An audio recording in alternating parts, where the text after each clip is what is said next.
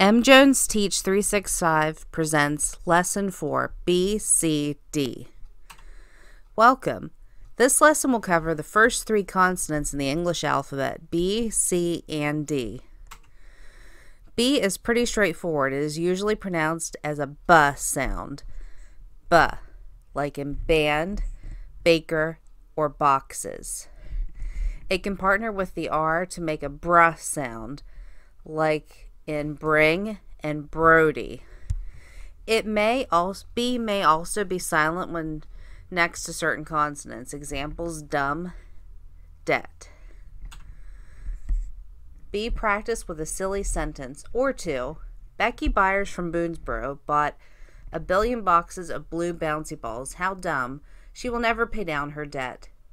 Practice saying these silly sentences to master the B sound. C, a little more complicated.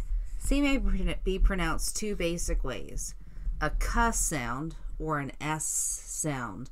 The K sound is found in words like cucumber, cabbage, coriander. The S sound is found in words like circus, circle, Cecil. It may also partner with an H to make a ch sound, like change and chump. Occasionally it will make an sh sound, like in Chicago and champagne.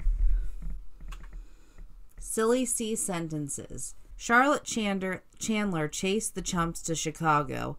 She found them in the circus cleaning cargo containers. She arrested the chumps and they changed their ways. Practice this silly sentence to master the C sound.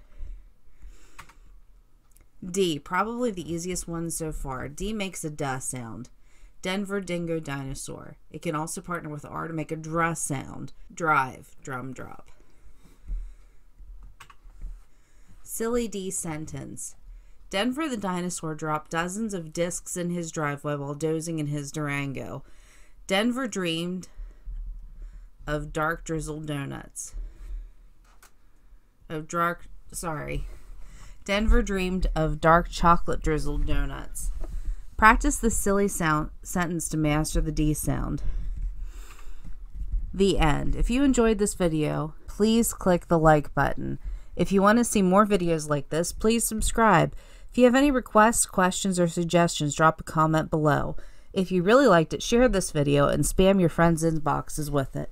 One final note before we end completely. You guys may have noticed me having some difficulty saying some of those sentences with a lot of the same beginning sounds.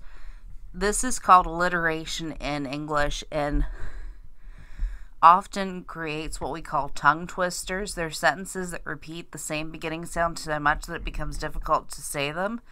But if you practice these sentences and can say them clearly, then you will have mastered these sounds. Goodbye.